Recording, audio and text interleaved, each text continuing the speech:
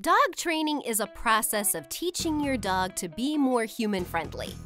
Now, there are many different types of methods and ways to train them, and it can be frustrating to try each one of them to find out which one works and which doesn't.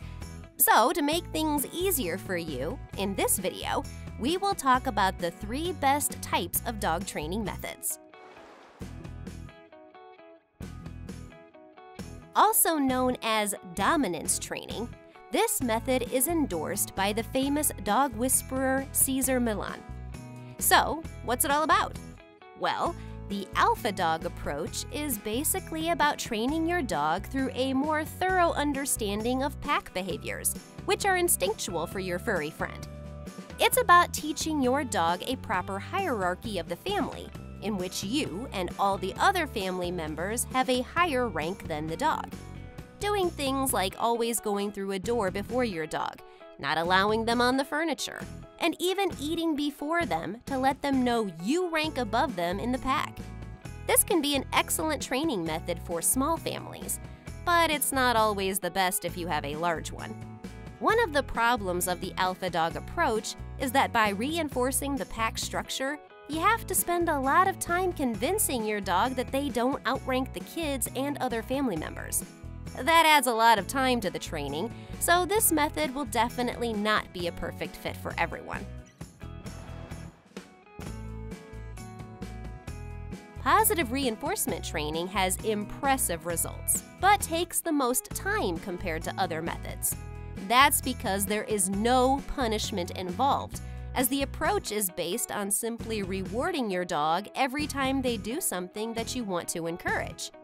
One problem with training methods involving punishment is that your dog can easily get confused and quickly become distrustful of you. They simply won't understand why you were mad and may even develop negative responses to specific items or locations around the house. With positive reinforcement, however, you will build positive associations by rewarding your dog for good behavior. The desire for attention and treats will make your dog naturally pay more attention to what they are doing and repeat it. If your dog does something bad, like jumping on you, then you would simply move out of reach, tell them to sit, and ignore them until they do so and earn their reward treat. Keep in mind that their treat can also be a new toy or simply a good belly rub. It just has to be something that they like. This training method is a great way to teach your dog tricks and to help them adjust to your expectations. On that note, I would like to recommend you guys Pawaii Magic Dog Bowl. This double-decker bowl can be used for water as well as food. You can even stack them up and elevate it to give your dog a comfortable eating angle without having to put their head all the way down to the ground. This is especially beneficial for dogs with arthritis and joint problems. It also comes with a slow feeder to help your excited dog eat more calmly. And the best thing is, it also comes with insulated water dishes that keeps the water cold. This especially helps during hot summers. And in winters, you can fill it with some warm water and it will keep the food above it warm too. Isn't it the coolest bowl? I will drop a link in the description. Do check it out.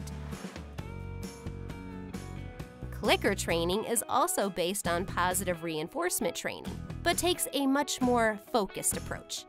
In this training, you make a particular sound whenever your dog does something correctly, usually using a clicker. Training basically boils down to teaching your dog that the click means they are getting a treat. Once you've established this, when they do something you like, you give a quick click and give them a treat, telling your dog that you liked this particular behavior.